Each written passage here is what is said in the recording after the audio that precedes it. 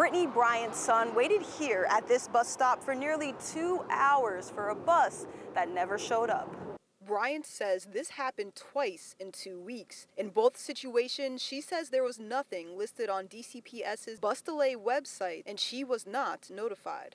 That's really scary. We have minors that are sitting outside with no supervision. So many things could happen and you have no idea where your child is.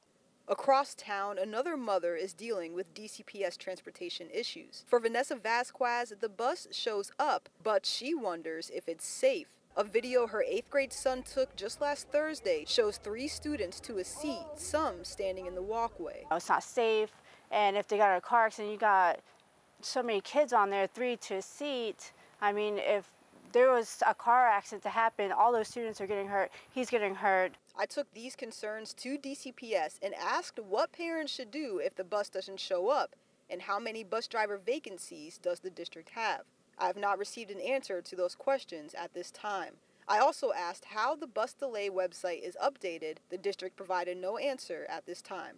Bryant says improving communication is something she wants to see from the district. It all comes down to the company that the district hires.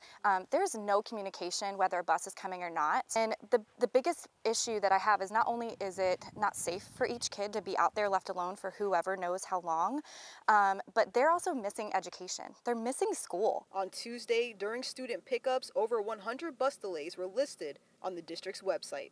Reporting in Jacksonville, Tia Collins, First Coast News, on your side.